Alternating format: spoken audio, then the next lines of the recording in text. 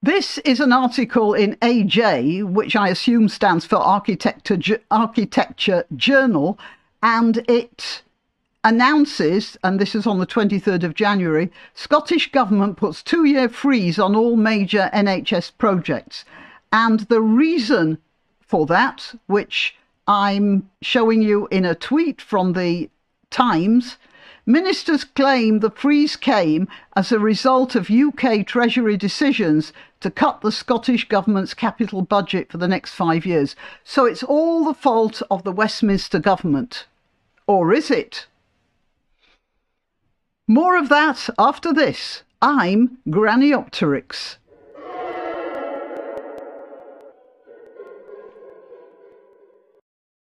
I'm interrupting to remind you to click like and to subscribe and share. Also, I'm constantly being told that YouTube removes subscriptions. So please click the notification bell and check that you really are subscribed. All the links to my other channels are in the description, including links to donation sites. I'm always grateful, of course, for donations, but simply clicking like is the best thing you can do for this video and my channel generally. Thank you. OK, so here it says, ministers claim the freeze came as a result of UK Treasury decisions to cut the Scottish Government's capital budget for the next 5 years. Latest figures for December, this is another figure, showed the number of Scots waiting longer than the target time in accident and emergency was the second highest on record. So this means, first of all, that the Scots aren't getting the infrastructure that they need, and secondly, they're not getting the treatment they need. And the Scottish Government is saying this is all because the Westminster Government has cut their funds. I wonder if it's got something to do with this. This is an article in the Times. Humza Yousaf's government offered to send NHS supplies to Gaza. Civil servants contacted the UN Relief Agency to offer medical equipment to casualties of the Israel-Hamas war. Which means that whatever budget Scotland is getting, whether they're spending it correctly or not, they're sending some of it, or trying to send some of it, to Gaza, which is a black hole of aid of whatever description.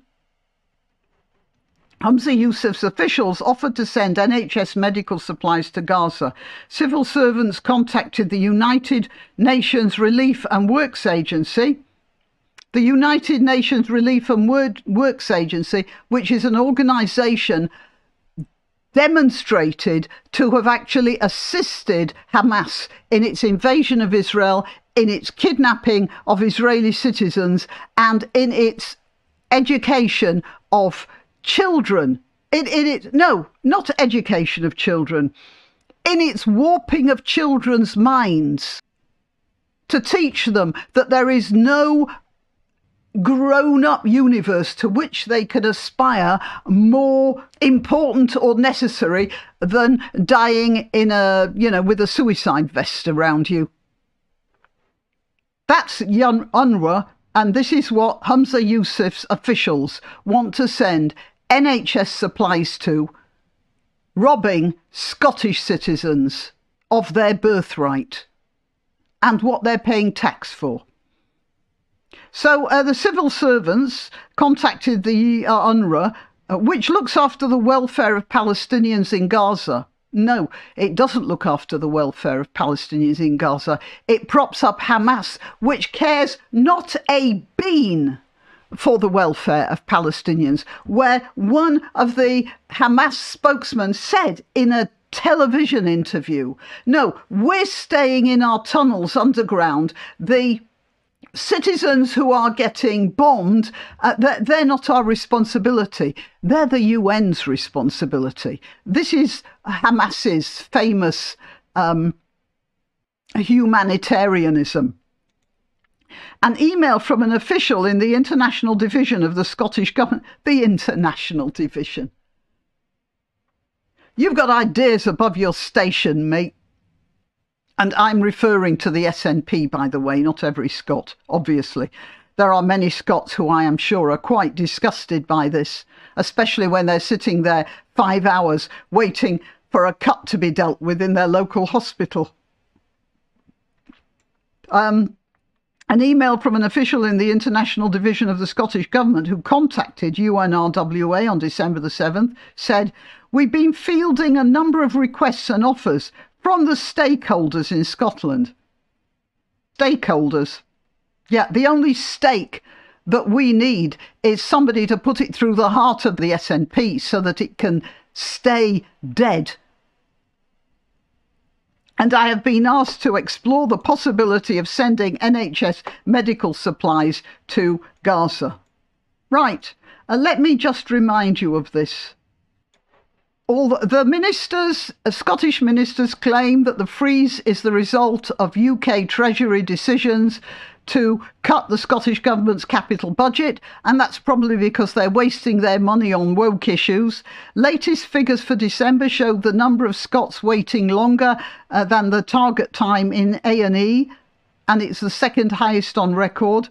The exchanges had to be worked out using the Freedom of Information laws because everything's being hidden from the local Scots and anybody, actually. And this took place weeks before the allegations that members of UNRWA were involved in the October 7th attacks. Involved is hardly the word I describe it. They appeared to be the second main driver. And Humza Yousaf says, to be clear, Scottish Government has not paused or withdrawn aid to UNRWA. We have previously provided as much as we can within our financial constraints. So it means they have been giving money to UNRWA all the time, taking it from the Scots. I hope you Scottish people appreciate that. And the ones who voted SNP because you hate the English more than you love Scotland, this is where you are going. Your funds are going overseas to fund the lifestyle of the head of Hamas in Qatar, just so you know, in their luxury hotels in Qatar. OK, well, yeah, disgraceful. Till next time. Why not treat yourself or a favoured relative or friend to these magnificent examples of merch? The mugs and t-shirts come in the Graniopteryx design or Grambo with a firearm or the more deadly knitting needles. Go to www.graniopteryx.com and whatever platform you're watching this on, please click like, subscribe and share.